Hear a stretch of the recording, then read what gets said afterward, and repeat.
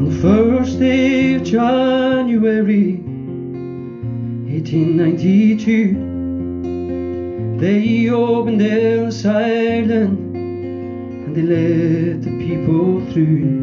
And the first to cross the threshold of that Isle of Hope and Tears was Annie Moore from Ireland, who was all 15 years. Isle of Hope, Isle of Tears, Isle of Freedom, Isle of Tears. But it's not the isle you left behind. That Isle of hunger, Isle of pain, Isle you'll never see again. But the Isle of home is always on your mind.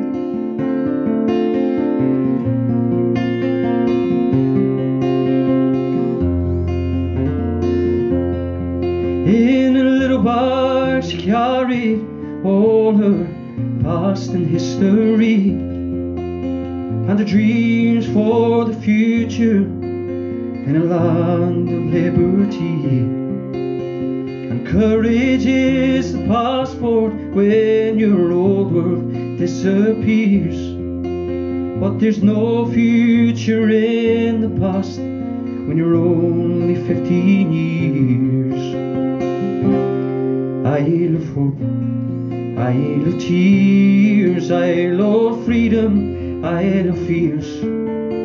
But it's not the isle you left behind. That Isle of hunger, Isle of pain, Isle you'll never see again. But the Isle of home is always on your mind.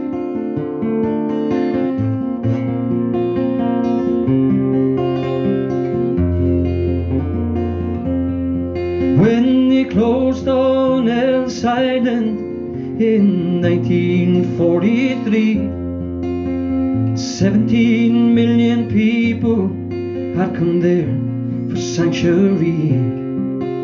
And in springtime when I came here and I stepped onto its piers, I thought of how it must have been when you're only 15 years.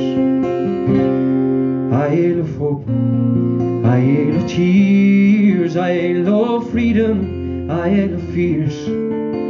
But it's not the isle you left behind.